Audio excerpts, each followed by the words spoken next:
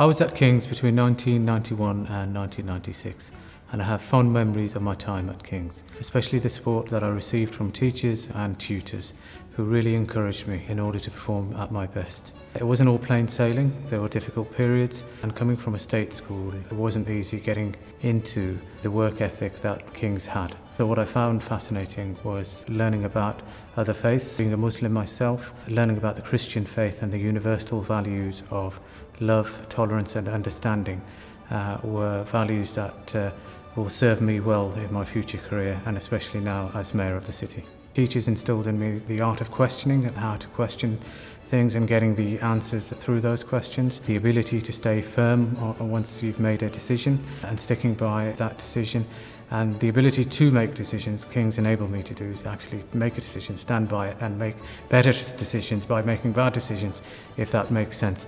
So those are the key skills that kind of later on in life in my workplace I was able to transfer over. The biggest compliment that I can give to King's was the opportunity that were presented from business leaders outside in the real world who came in and passed on their knowledge to me.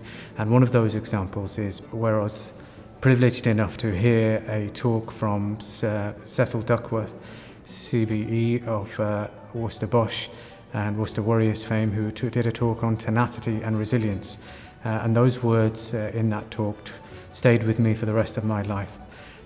22 years later, in my position as Mayor of the city, I'm in regular contact with Cecil and inviting him to civic functions. Being in such a high-profile role requires a close network of talent and of knowledge which you can rely upon to advise you through the more difficult decision-making process.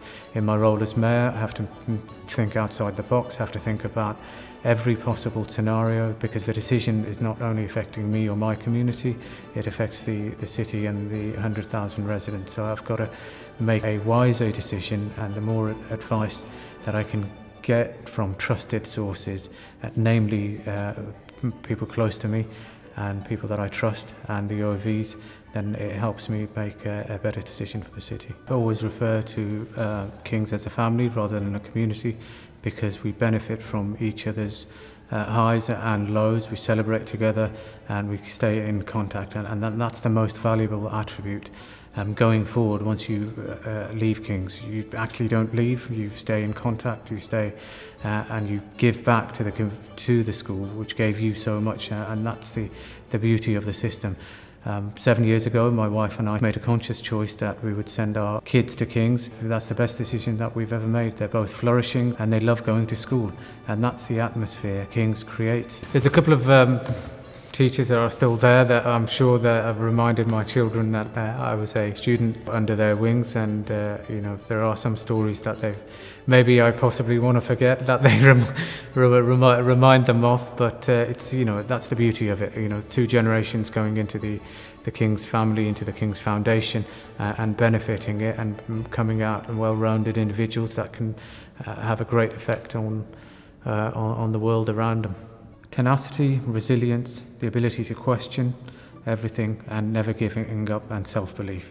These are the values and skills that really were instilled in me and drummed in me, which I took into the real world and which enabled me to succeed and get to the position that I am. Some of the experiences that I had at King prepared me for life at university and then life at work, because one thing I pretty much picked up pretty quickly in the workplace was the capacity for work that I was able to take on at such a young age, and that could only have been instilled in me through the constant drumming and increase in workload at King's.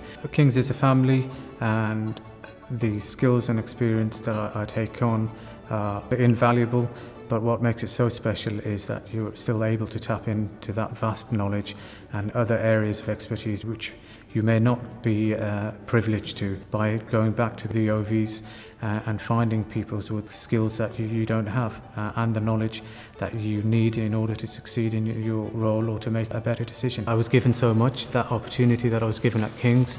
I soon realised that the more that you give back to your community, the more benefits that you get, and you make your community and your area and your city a better place as a result of it. And that love and care and attention that you put in with heart will manifest itself in better decisions and a better world around you. So my decision to get into politics was to make my immediate community a better place to live, and through giving back in my time volunteering as a local city councillor has enabled me to get to the position where I am, because people realised the amount of effort that I am able to put in, and the love and care and attention that I'm able to give to my role on top of my day role. King's has been here for 476 years since its refounding, and it's an integral part of Worcester.